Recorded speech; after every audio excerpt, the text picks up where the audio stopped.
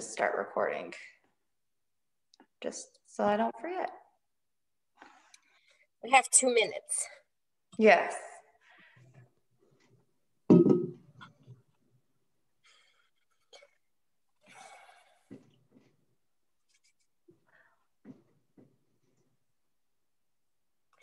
Okay, deep breath. Should we do our morning meditation together? That seems appropriate. Well, let's all take a deep breath.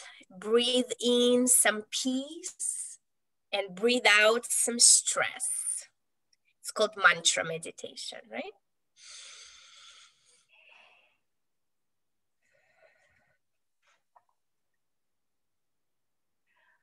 Well, good morning, everybody. My name is Kayla Doolittle. I'm the graduate assistant here at the graduate school, and I'll be moderating room 1 for this day of the conference, switching out with some of my coworkers.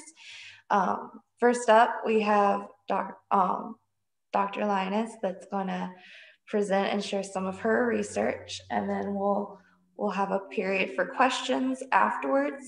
If you have questions throughout the course of the presentation, you can post them in the chat below, and I'll give a little verbal warning when it gets a little bit closer to the end, and we'll have time to answer those questions. And if there are no questions, I know I will have tons. So we can get started if it's okay with you. Yes, Kayla, thank you so much and welcome everyone. I just want to double check. So my entire presentation is 25 minutes. That means that I have 20 minutes to go over my material and then 5 minutes for questions. Is that correct? Correct. And if it may be a little awkward giving a presentation to an empty room, but for the sake of bandwidth, it is recommended that if the participants can turn off their video if possible, just so that we can save a little bit since we have so many people on this Zoom call. So thank you guys. Should I also turn off my video? What do you think? It's up to you. I mean, it's completely at your discretion. All right. Well, hello, everyone. I have a privilege to share this research with you all today, and I thank you all for coming. So this research study was set to explore cultural factors that may contribute to coming out experiences of Latinx individuals who reside in border city areas. Why did we decide that that was an important study? Well, at first it was driven by the counseling student that I was teaching, because part of their projects was to do literature review of any topic that they were interested in. And so what we found while working on those projects together, there was not enough literature that specifically focused on the coming out process of Hispanic individuals. And more so, there were not enough, nearly enough research talking about those individuals who reside in border cities. So what do we know about that culture? It is quite interesting. There's sort of this cultural encapsulation that happens in the border cities, because often individuals get to almost stay closer to their culture of origin. They often go back and forth literally across the border, but also we see a lot of code switching, and there seems to be closer ties with their religion of origin and various cultural traditions. In comparison with those individuals, they're further removed from their country of origin or a country where they speak their native language. So that was an interesting phenomenon to explore.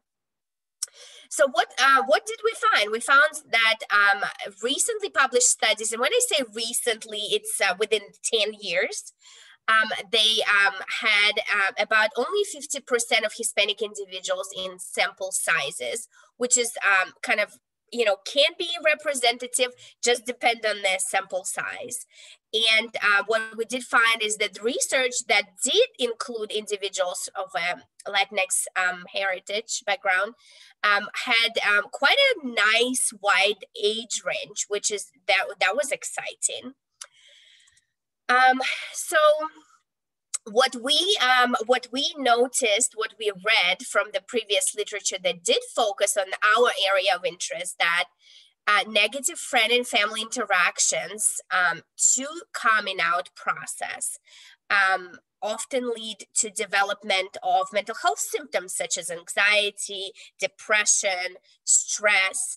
When rejections happen, which happens quite often when people come out first, that actually has been connected to some negative long-term effects, including problems with creating close relationships in adulthood.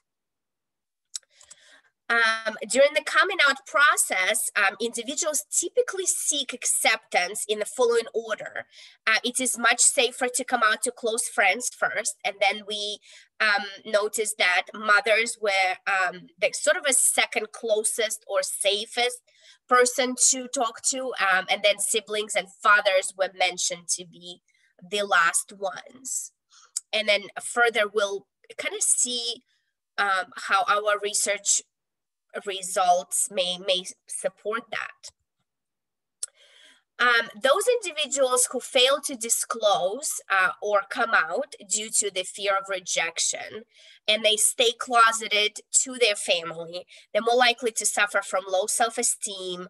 We see that there's increased risk for suicidal ideation and engagement in risky behavior, such as having multiple sexual partners, unprotected sex, etc. So sort of acting out behaviors. What we hoped to accomplish, the purpose of our study was to describe the factors that, to identify those, to really understand the factors that influence the process of coming out. We only focused on gay and lesbian individuals during this study. And why did we think it was important to conduct this study? Because multicultural competency development is one of the core important requirements set by our accreditation body. And that's, as counselor educators, we are teaching our counselors to be multiculturally competent, and sexual identity falls under one of the important factors that we consider under the cultural competency, and especially working for those counselor educators and counseling students that work and live in border region of the United States, and those provide services to clients, and the lack of the literature that has been provided by then or by now till now. It's important to contribute to the body of literature so we can train our counselors better. Sorry, it was long-winded. So how can so we believe that our research results can assist those counselors that both work in the community and the school settings in not only knowing how to help clients to work through their sexual identity issues, but also promote social justice and social justice advocacy for those that may be struggling with coming out and potentially having a risk of having consequences for the rest of their adult lives. So after receiving an IRB approval from a university, we have sent out mass emails on campus of a university located on a US-Mexico border and recruited participants. What we were interested in, we wanted them to reside or having, lived most of their life in a border town region. We wanted them to have a Hispanic heritage and be an adult because of the informed consent issues with minors. We have asked them to meet with us personally and allow us to conduct a 1-hour interview that was audio recorded.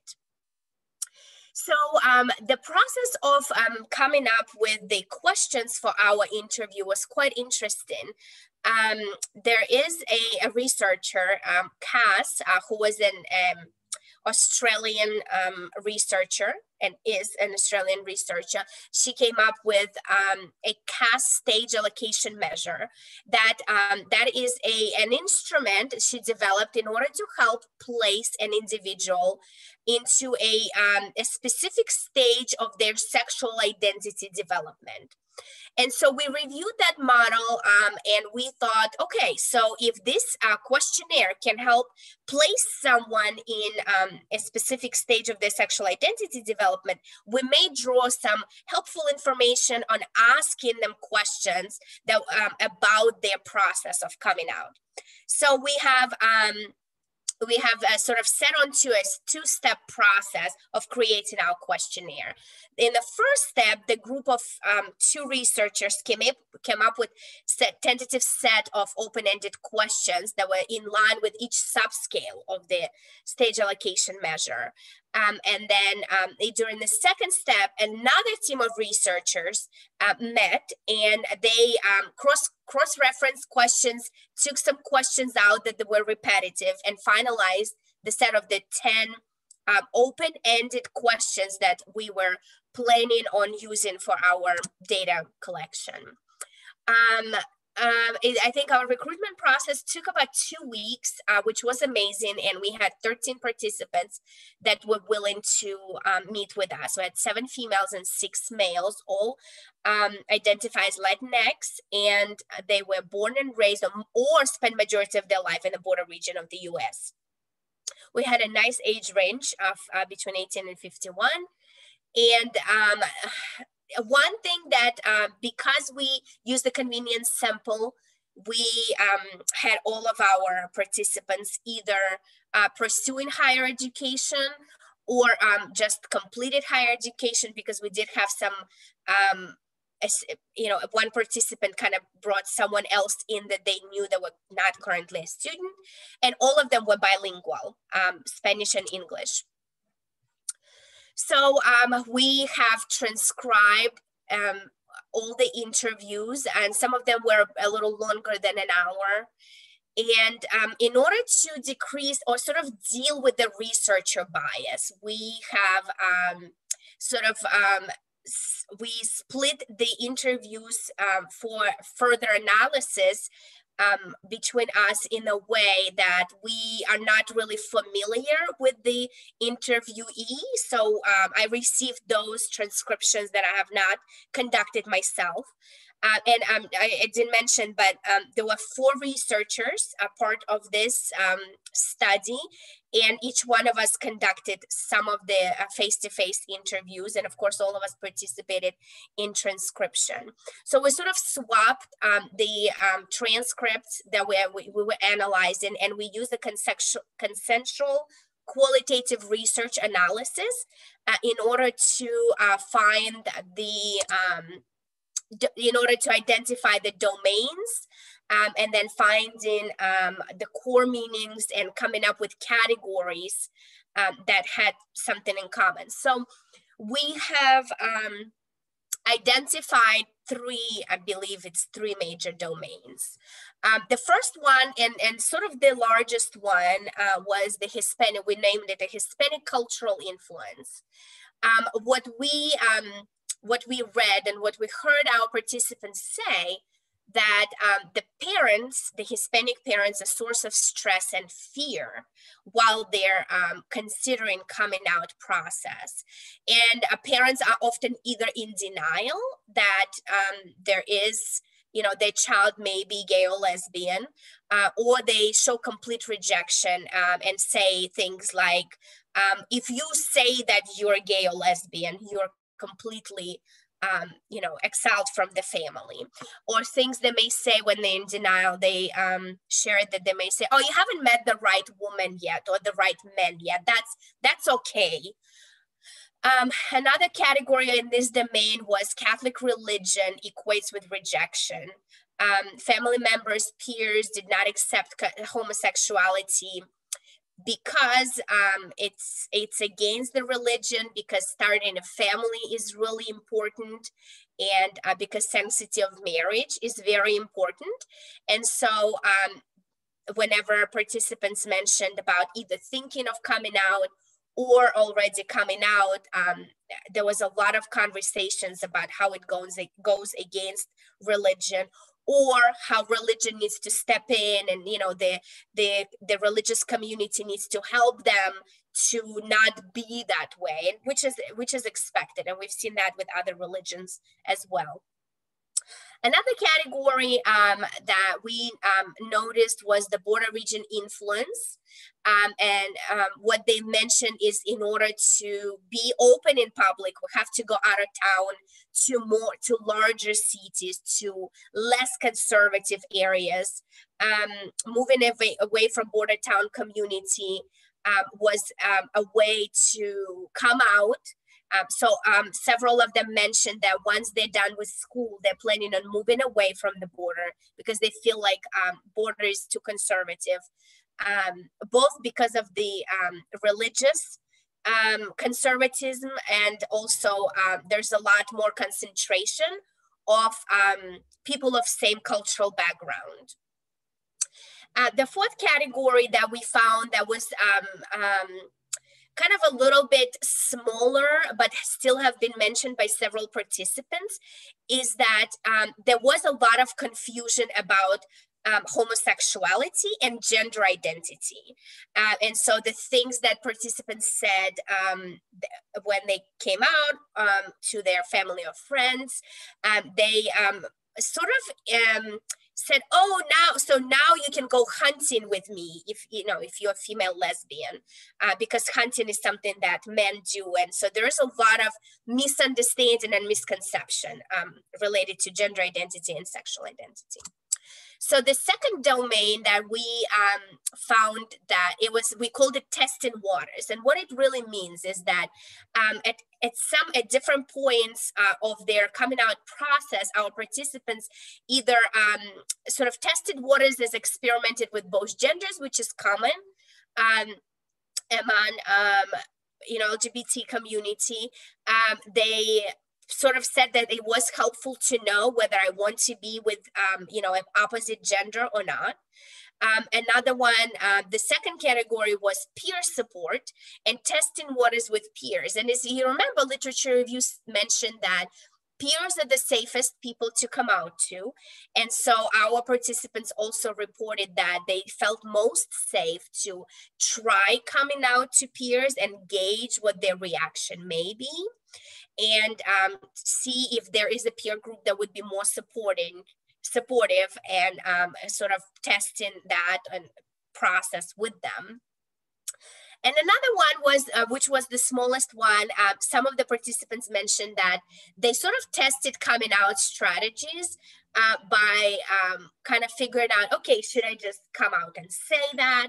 And a specific one said that he sort of said, well, what if I am gay? Then what happens? And so he would sort of play those things out with their friends and family, or safest, which was his mom, and kind of see their reaction. And so that was another area in this domain. So the last one that we've seen is we called it within and between group discrimination. So not only sort of the factor that prevented people with coming out was the fear of discrimination. Such things they mentioned as their, even though they may come out to their family, they're keeping up appearances of being hetero at work with some family members in order to protect themselves.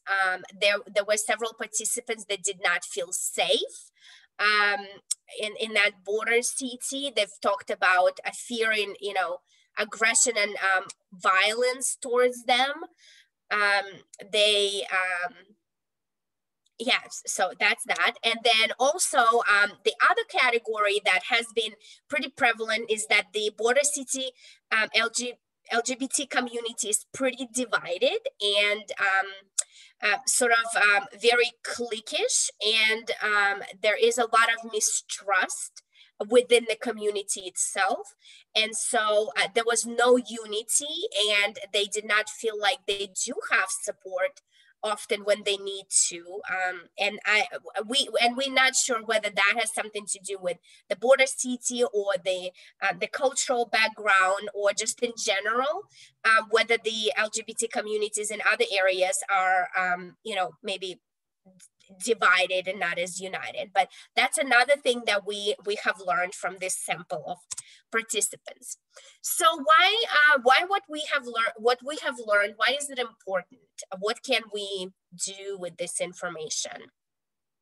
Well, for one, we realized that those people that found themselves, being in the border city communities, they certainly can benefit with a lot more support.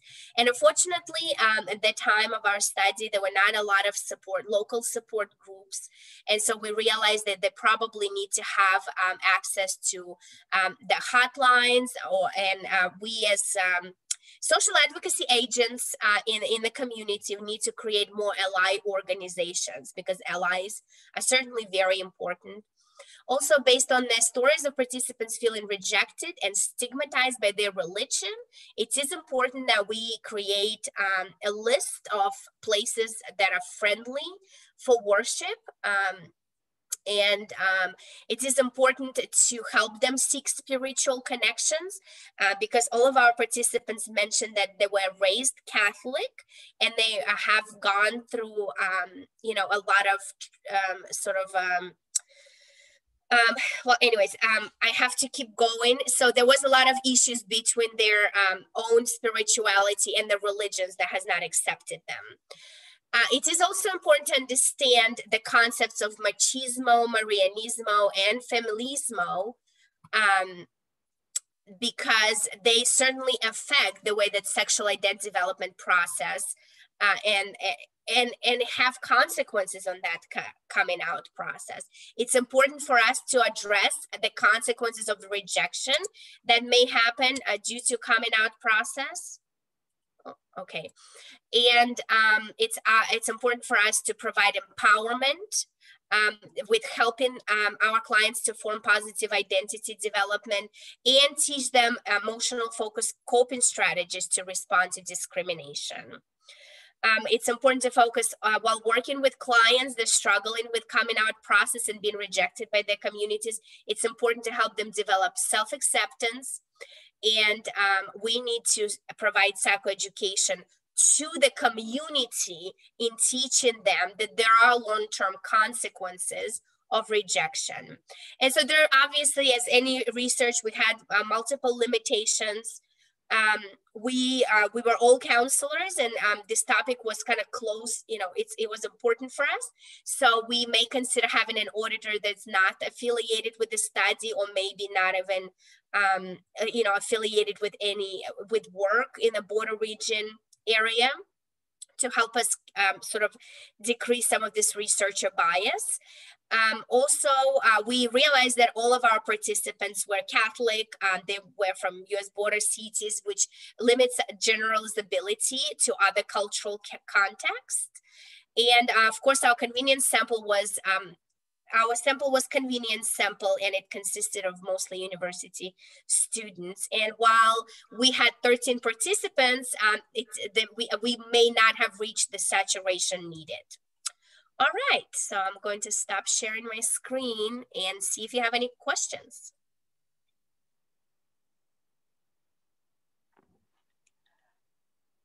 I know you said that you did the convenience sample, so there was a couple of limitations there. Is there any other way that you think this data would have been collected that may have provided different outcomes or results? So let me help me understand what you mean. So you wonder if the way that we recruited the participants, or if our participants were different people and not students, whether we had different results? Mm-hmm. Well, it's really hard to say. It's certainly, and it's a very good question. I'm not sure that I can give you a definite answer. One thing that I want to highlight is that our participant age range was really wide. So our youngest participant was 18 years old, which is, beginning their career in college. And our oldest participant was 51 years old and, already had, had a lot of life experiences and then returned to college at the later stage of their life. And so I thought that, given the wide age range for our participants, we may have captured, information that we may have gotten from those people that were not affiliated with university. And Jackie has a question. Can you define familismo? Familismo, yes. Jackie, maybe you can also help me define familismo, but familismo is upholding family values as very, very important in anyone's life, right? Is that what you know about familismo, Jackie? Yeah, I was just making sure. I have another question. So what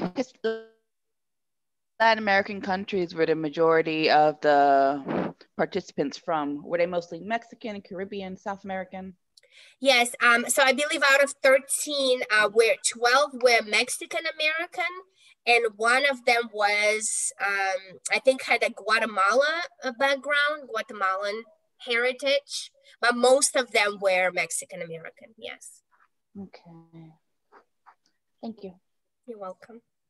So I'm glad Jackie bringing up familismo. So there's also machismo and marianismo, and we are probably all familiar with machismo, right? That's man is the head of household, needs to be manly dominant, And marianismo is sort of it's not the opposite, but it's also that women women in family have a specific role, which is cook, clean, keep up with the house, have children. And so that idea of marianismo, when it applies to women that were coming out as lesbian, it was kind of going against the cultural beliefs of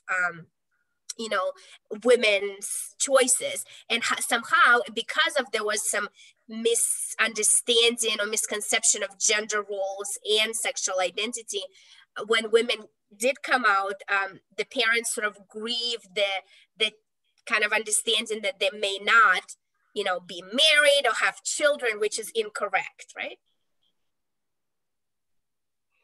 Well, thank you so yes, much. Yes, I believe that. Sorry. I'm sorry, Jackie asked another question, but I know we have to stop. Okay. Sorry. Apologize. And we are going to move on to the next presentation. The same rules apply throughout the thing. There'll be 20 minutes for presenting and 5 minutes for the chat with the questions. If you want to start sharing your screen, we have a presentation on macroinvertebrate diversity and abundance as indicators of stream health in an urban watershed. And I will give the chat warning 5 minutes before the end of the presentation time and a verbal warning 2 minutes from the presentation time. And again, please keep your mics muted, your videos off to preserve bandwidth, and we will answer the questions in the chat. Any questions? Are you able to share your screen? Okay, can everybody see my screen? Yes. Just give me a thumbs up or something in the chat. So today I'm going to talk about some research that I've been doing with some students in my aquatic biology class in the watersheds that drain Columbus. So this picture here is of Bull Creek right before it dumps into the Chattahoochee, and we'll see that from a higher perspective, from a Google Earth perspective in a minute. But I just want to take a short minute to explain kind of what this stream is here. So you can see there's a lot of sand. There's a sandy bank here. This is within the coastal plain ecosystem, and Bull Creek is a fairly large stream here. It's probably 30 to 50 feet wide in some sections along here. So it's quite a big quite a big stream right before it dumps into the Chattahoochee. To kind of give us a perspective on urban watersheds and the important role urban watersheds play in ecosystems, there's this really captivating picture on the cover of the Proceedings of the National Academy of Sciences that shows a large river or stream here, highly channelized, right? And so you can see the concrete borders along that stream, and then there's built up, enormous city right here all around that stream. And so this just depicts kind of the big changes that, that happen when a stream is urbanized, or when a watershed is urbanized. So, we tend to channelize those streams. You can see that clearly here. We also create dams, and that's a really good source of hydropower that's relatively benign, but has big implications on the community structure of the streams that are dammed. We also tend to pollute these ecosystems, these stream ecosystems, by dumping our waste, dumping our sewage into them, and this results in low oxygen levels and a variety of other negative implications for the aquatic community that is in these streams. Finally, there's a really important role for impervious surface. So you can think of impervious surfaces like concrete. So concrete is going to increase the amount of water that runs off these areas and into these streams. So that prevents the ground from absorbing that water and moving that water towards the stream slowly. Instead, it all dumps into the stream immediately, and that causes a real flashy response from the stream. So the stream rises really fast, all that water runs downstream, and then it lowers really fast, rather than a gradual increase and decrease if these systems had more pervious surface cover that allowed the water to drain in and drain towards the stream through the ground, right? We also tend to homogenize these systems. They become stormwater runoff streams, rather than a stream that has bends in it and has snags and has complexity that fosters a diverse community of aquatic invertebrates. This leads to declines in biodiversity, or the number of species that are present in a location. And then finally, there's another jargon word here: ecosystem function tends to decline. And ecosystem function can be defined in a variety of ways, but the way that I'm defining it here are things that the ecosystem does that provides us with services.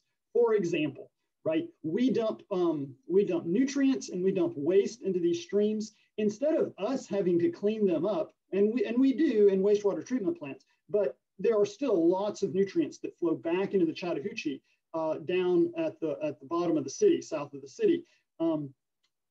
Those Chattahoochee then, through a series of bacteria and other macroinvertebrates, processes those nutrients and stores those nutrients and removes those nutrients from the water, essentially cleaning that water as it travels downstream. So that is one example of an ecosystem function that streams do, and that particular ecosystem function is impaired when these systems are homogeneous, when they are channelized, which allows water to flow much faster, preventing those systems from processing the nutrients.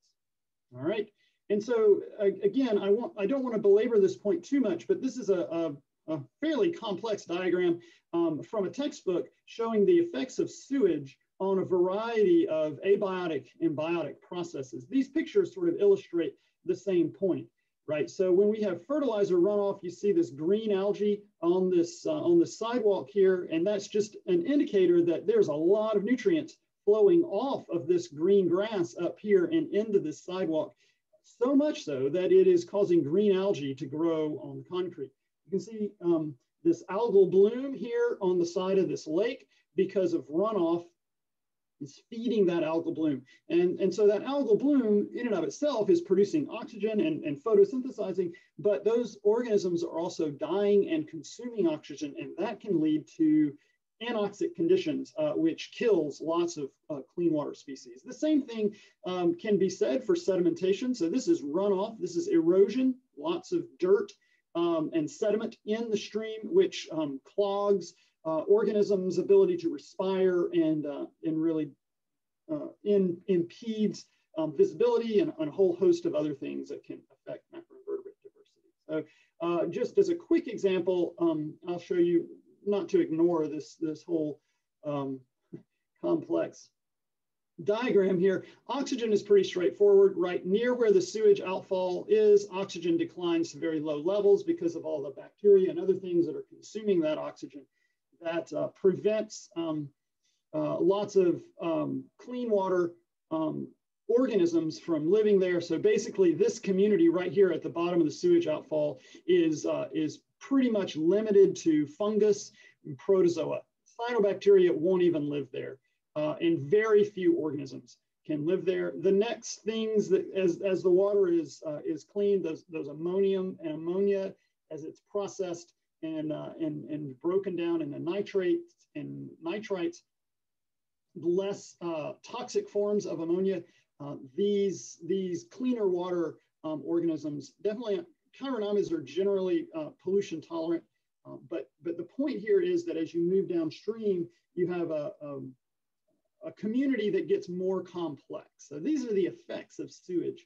And of course, this happens at point sources, right? So think of a raw sewage outfall, or think of a non-point source where there's an agricultural field where lots of nutrients are dumping into the system, or where there's a septic tank or sewage that's leaking into streams. And this same sort of thing can happen over and over and over again as you move down the watershed. Okay, so a little bit of a retrospective study here. We see that in 1972, right before the EPA Clean Water Act was passed, George Stanton did a study during the summer with a bunch of students from CSU and surveyed a bunch of streams in the Columbus area, all in the Bull Creek watershed. And my aquatic biology students took advantage of these data that we found in a filing cabinet in Lenore Hall as we were going through those data, and we entered all of the macroinvertebrate data. We found these really cool pictures, and so I'm showing you some pictures from 1972. This is Williamsburg Drive. So this is Warm Springs and Williamsburg. That's between Schaumburg, I don't know, I guess Schaumburg and I can't remember the other one. It's just to the east of Schaumburg Road. So this development was just going in the early 70s. And what's missing here in these fields are silt fence. And there was a big rainstorm. They captured that big rain event and showed that Cooper Creek, which drains that area, was completely silted and that had a big negative impact on the macroinvertebrates there. Of course, now, there's been a lot of push towards making sure that you don't have all of this erosion in fields in development. And so they put silt fence up and things like that. But in 2018, this area is built out, right? We have grass on the ground, we have trees growing, we have houses here. So we have a lot less erosion going into these streams now than we did in 72. In this, picture, we see this Google Earth map showing all the sites that were from 1972, but we went back to all of these sites in 2018 and 2019 in my aquatic biology class and sampled these ecosystems. So this is the Bull Creek watershed right here, running along here in South Columbus, and then it does this big turn and then comes up and dumps into the Chattahoochee. Here's Waracoba right here, Lindsay, which runs through campus, Cooper Creek, which is just to the east of here, and then Flat Rock Creek. Flat Rock Park is kind of right up here. There's the dam at Flat Rock Pond, and then Bull Creek is up here, and this is kind of like maybe right around where Warm Springs crosses Flat Rock. Bull Creek.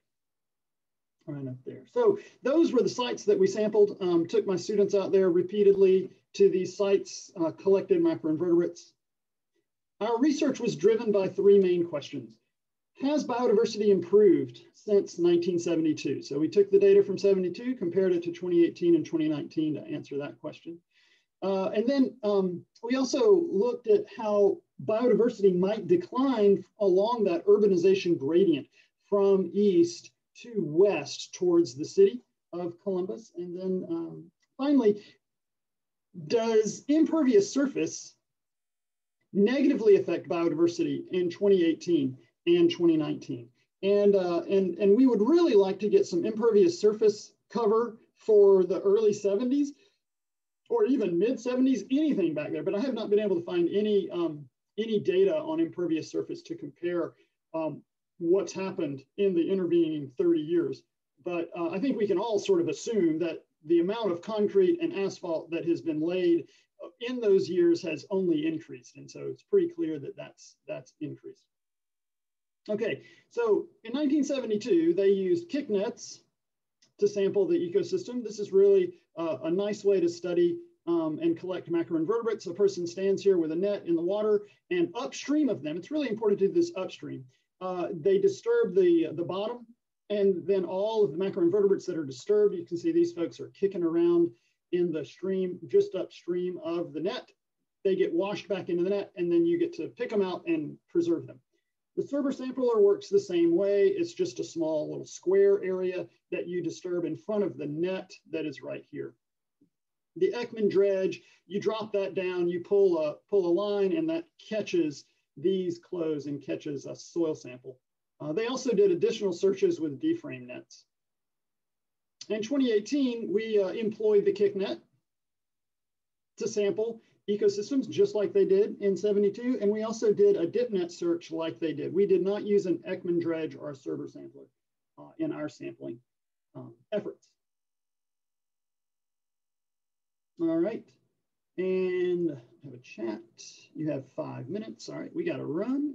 So in 72, I'm going to give you an example of a microinvertebrate in just a second.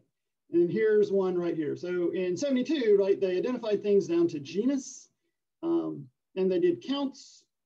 We also categorized these macroinvertebrates into 3 different categories. We did family level data, so not quite as resolved as the genus level data. We did counts as well. And then these are macroinvertebrates, right? They're little invertebrates. They look kind of like insects, roaches, you might call them, but they live in the water, and they're indicators of water quality because these particular taxa, you can see the little gills right there along its abdomen. They are either sensitive or tolerant to pollution. Trichoptera, this group right here, these caddisflies are more tolerant to pollution. Mayflies are very intolerant generally to pollution. So if you don't see mayflies and you do see trichopterans, then you have good information that the system is polluted. And they're long-term indicators because they always live in the stream. And so now on to some data. All right, so in blue is 1972. This is the family richness. So family richness is the total number of families present. So the total number of basically taxonomic units present, or the total number of different kinds of things present. So in 72, we have these data. Notice generally the decline in the blue lines as you go down the watershed toward the Chattahoochee. In 2018 and 2019, generally the number of taxonomic units we collected was higher. So the number of families we collected was higher across the board compared to 72. Okay, and so there's tends to be higher richness lower in the watershed. That suggests that that east to west pattern is present, that things tend to become more polluted as you move downstream. That was certainly true in 72, and it's also apparent in 2018 and 2019, but to a lesser degree. Okay, these are the EPT. This is the mayflies, the stoneflies, and the caddisflies. In 72, in the low part of the ecosystem, you just don't have them. And in 2018 and 2019, they're more prevalent in the lower parts of the ecosystem, right? So this looks like to me that this system has rebounded a bit in recent years. This is a nice graph of a non-metric multidimensional scaling plot. That's a really big mouthful. It's a way to assess community structure. Basically, points that are closer together in space are more similar to each other. There are no axes because it's a dimensionless set of data of differences. So basically what you see is in 2018 and 2019, they're very similar. And in 72, they're quite different. And in fact, BC 18 is very different than all these other ecosystems. BC 18 is low in the water, in the watershed, very near the Chattahoochee. And that was driven by a couple of groups. One of them, stoneflies. We have about 2 minutes before the question period starts. Okay, thank you very much. I'm just about to wrap up. So the final question was about impervious surface or concrete. And what we found was that as concrete, as percent developed, as the amount of concrete increases, you end up seeing a decline in biodiversity, a decline in the number of families present. So that's pretty strong there.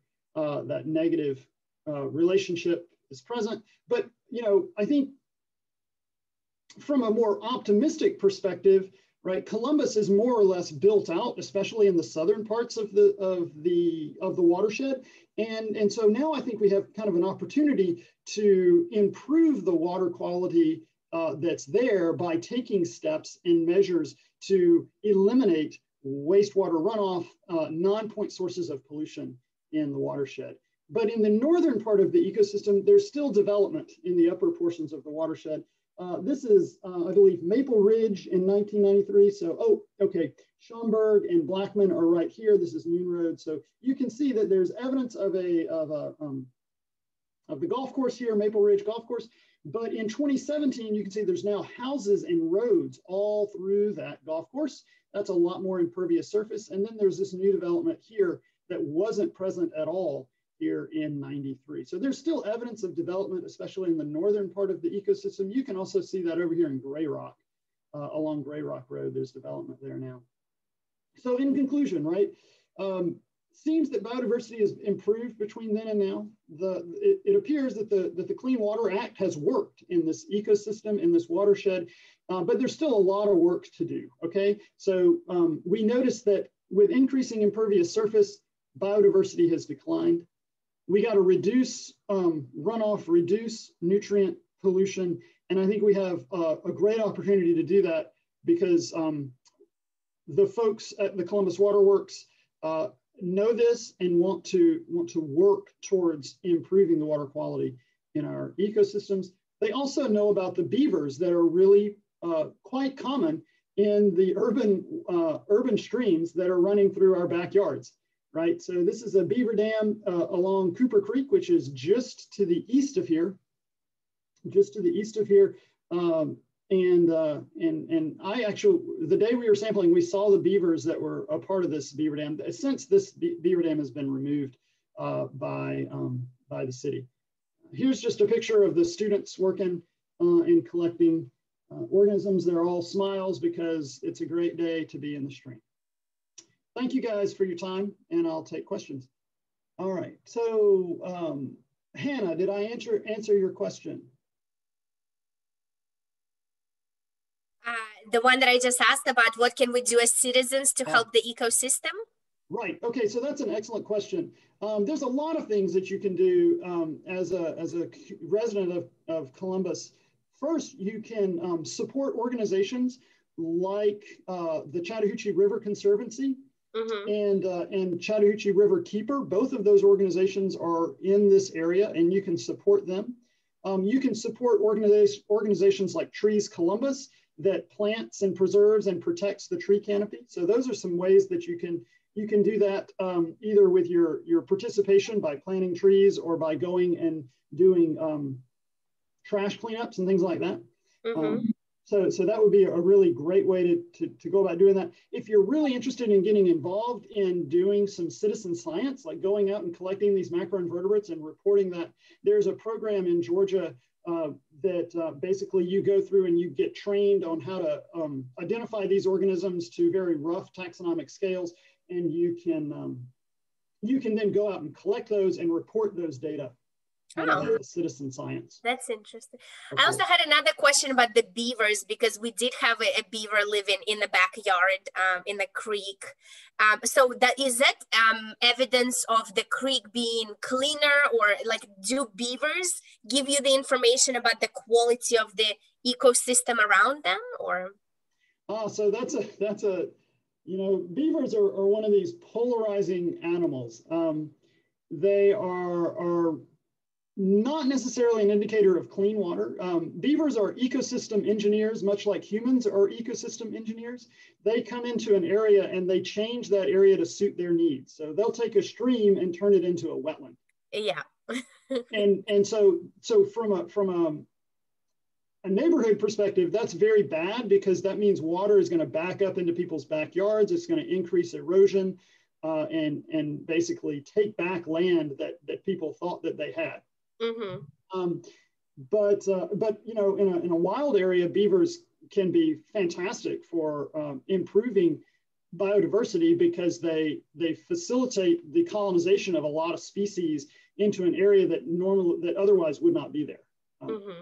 So Yeah. that's a tough call. I wouldn't use beavers as an indicator of stream quality. Excellent. Yes, thank you. And one more question is, I know you focused on the area around the Flat Rock Park, and I noticed is that we live around there. I noticed there are a lot of people, you know, kind of swimming in it. What is do you know of the quality of water in that area? Sometimes I wonder if it's just runoff from the around neighborhoods, or is it really clean enough? Okay, so up around Flat Rock Park, and above the hiking trail, and Mm-hmm. above the impoundment there at Flat Rock Park, the dam, Mm-hmm. you know, I haven't done a whole lot of sampling up there, but that's fairly okay. So the higher you are in any given stream, the better the water quality is. Mm-hmm. I certainly wouldn't drink the water, and I wouldn't put my face underwater in Flat Rock Creek. But playing in it and things like that, that's okay. That's all right. I wouldn't do that in Lindsay Creek or Waracoba Creek or even Cooper Creek. Mm-hmm. But Flat Rock Creek, you're far enough east and you're above the dam there, above Macon Road, Mm-hmm. And that would be generally okay. Okay, thank you. Mm-hmm. Great presentation. Thanks, I appreciate that. Does anybody have any other questions? I had a quick question. Yeah, go ahead, Dan. So I was wondering, after a big rain where you get a lot of sedimentation, how bad does that hit some of those macroinvertebrate populations? Does it wipe them out of the area, or can they withstand that? And if they are taken out of an area due to water quality, how long does it take them to reestablish?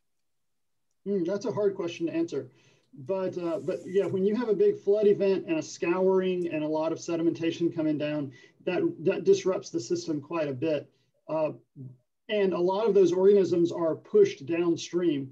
But it's important to remember that organisms upstream are being pushed downstream too. And so in a sense, everything is sort of shifted down, and they'll recolonize relatively quickly after a big rain event. Mm-hmm. So depending on the level of disruption, it could be weeks to months. Okay, so that's like a kind of a sedimentation turbidity type event, or water velocity. But would it be much longer if you have obviously if you have a point source of pollution that Mm-hmm. enters a stream that could alter it until the pollution's gone, right? That's right. So then you would see a very pollution tolerant community of bugs living there, and that would take a long time to recover. You'd have to remove the point source, and then all of those nutrients and everything would have to be processed, you know, slowly over time and removed from the system before the clean water taxa started showing back up.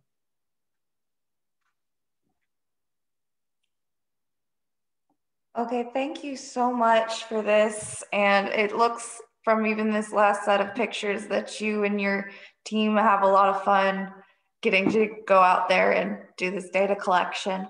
So there's going to be a 10-minute break about before the next session begins at 10. Y'all can choose to stay in this breakout room if this is the one that you're going to be in for the next session, or there's an option to leave the room. Make sure you click leave the breakout room instead of leaving the meeting, or else you get bumped off the entire call. And I'll probably see you a little bit later today for another session. Please give a emoji clap or a round of applause for our presenters today to give them thanks for taking time out of their day to present and share some of their knowledge with us. So thank you guys. Thank you, everyone. Bye-bye. All right, thank you. Bye-bye.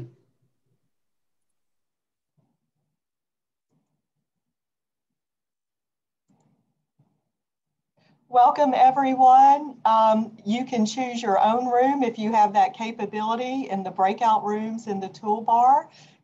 We are so happy you're here. If you cannot join the breakout room on your own, please type in the chat which breakout room you would like to go to, and we will move you to that room.